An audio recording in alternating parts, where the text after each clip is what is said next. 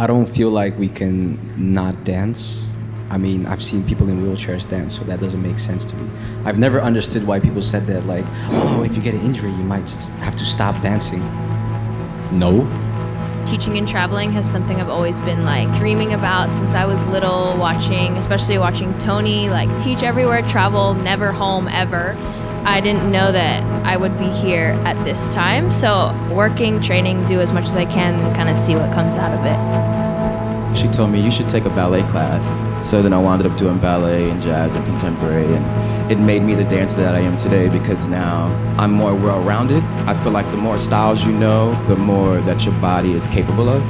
If you just close yourself off to one thing, then that's all you're ever gonna do. The fact that God put me in this position, He wants me to be here with all of y'all, so I'm appreciative of that. I really don't like doing solos just because I like dancing with people and the students, but this moment I want to do it just because this is amazing. This is a dream come true, and I want to dance for y'all because y'all gave me a lot of energy today. Yeah, so I want you guys to remind that you guys are so blessed. Every day is so special. Like this 10 days is so special for you guys and for us too. So don't take time out of your class to go to your phone to film. You guys are so anxious to take your phones out and film yourself. You're forgetting the dance, yes?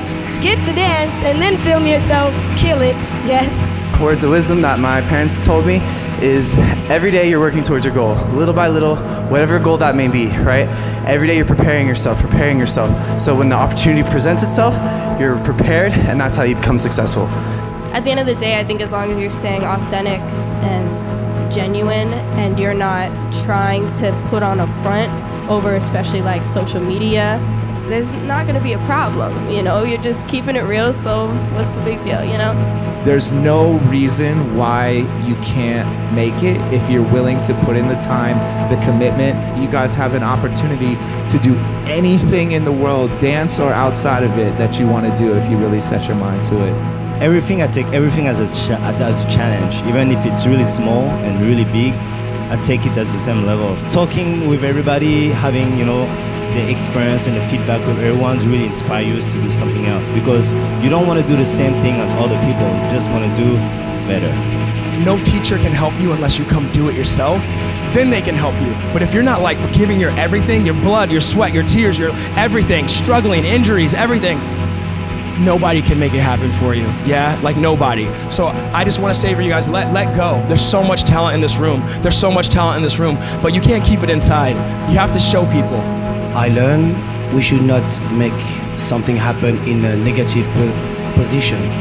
We have to take it as a challenge and new experience. I had a choice. You have more sickness or you change something. This is the most beautiful thing for me, for us. This is our goal, to inspire people, connecting people. For me personally, fair play is not a place, it's a feeling.